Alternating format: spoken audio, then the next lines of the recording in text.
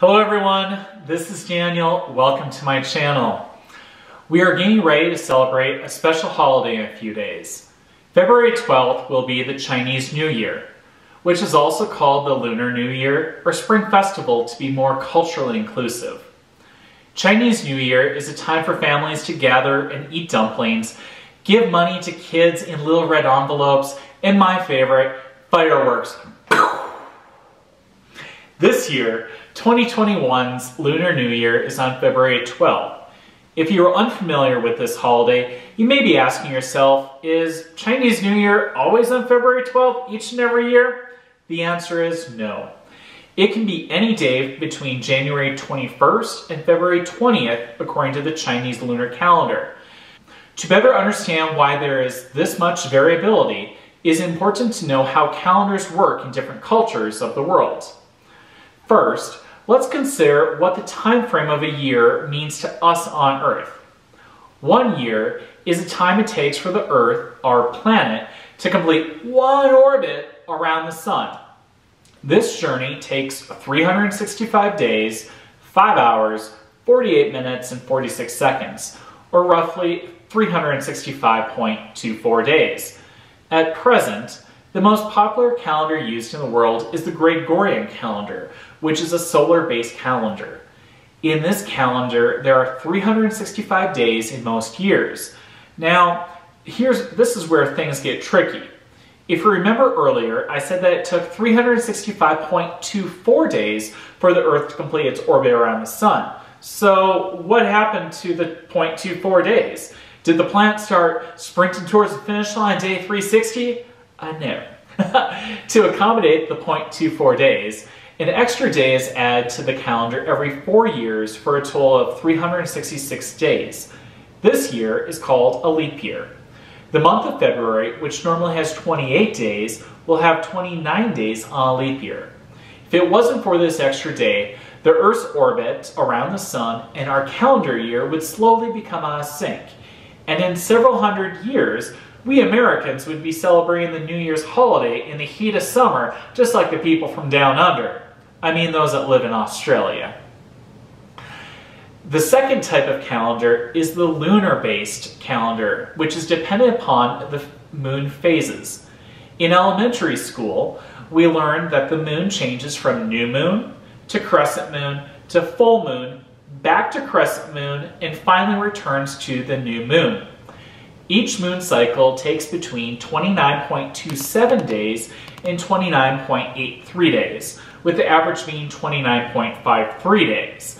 The Islam and ancient Greek calendars are both based on the phases of the moon. In this calendar, the months are divided into long months of 30 days and short months of 29 days. So the average between the short and the long months will be 29.5 days, which is almost identical to the 29.53 days it takes to complete one moon phase. There are also 12 months in this calendar, 6 short and 6 long months for a total of 354 days. To accommodate the 0.03 day discrepancy, an extra day is added every 33 years to create a leap year of 355 days. Anywho, as we discussed earlier, it takes 365.24 days for the Earth to complete one orbit around the Sun. So this calendar does not remain in sync with the seasons in the Gregorian calendar. Therefore, the new year will change each year in relationship to the Gregorian calendar and can be during any season of the year. The third type of calendar is a Chinese traditional calendar, which is a combination of the lunar and solar calendars. The months of the Chinese traditional calendar are based on the moon phases. Similar to the second type of calendar, the months are either short months of 29 days or long months of 30 days. But unlike the second type of calendar, which always has 12 months, the Chinese traditional calendar can have either 12 or 13 months total in a year. Normally, the Chinese year has 12 months, but the days in 1 year can also vary. There can be 353 days when there are 5 long months and 7 short months, 354 days, 6 long months, 6 short months, or 355 days, 7 long months, 6 short months. The ancient Chinese observed that a real year, which is the actual Earth orbital period has 365.24 days. So they combine this information and the moon phase system together. Because a lunar phase-based calendar year has 10 to 12 days less than the real year, every several years it will add one more month to the year to make up the difference in the two calendars. This leap year will have 13 months, and the extra month is called a leap month. A leap month can be either a short month or a long month. In that case, a Chinese leap year can have 383 days when there are 6 long months and 7 short months, 384 days, 7 long months, 6 short months, or 385 days, 8 long months, 5 short months. I know. This is all getting really messy. But this explains why the Chinese New Year can be any day between January 21st and February 20th on the Gregorian calendar. Since the Chinese calendar year's length can be different each and every year. Nowadays, the Chinese government's official calendar is the Gregorian calendar, and most of the Chinese people use it in their daily life. But some of the most important national holidays are still based on the traditional lunar calendar, such as Chinese New Year, Dragon Boat Festival, which is the 5th day of the 5th month. Think of it kind of like the Chinese version of Cinco de Mayo. And the Mid-Autumn Festival, which is on the 15th day of the 8th month. Yes, all of these above holidays' dates will change each year in relation to the Gregorian calendar.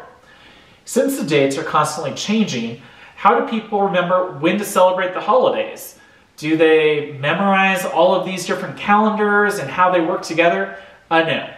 So if people don't memorize the calendars, how do they know when to celebrate the holiday? Duh.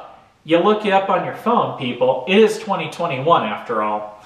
But if you prefer to be old school, calendars in China are printed with both the Gregorian calendar date and the traditional Chinese calendar date on each date to help you keep everything straight. Well, anywho, that's all the time we have for now. I'm Daniel, and I'm here to share stories about culture, history, gardening, and other things that I find fascinating. Please feel free to leave your comments below and subscribe to this channel. Thanks, and see you soon.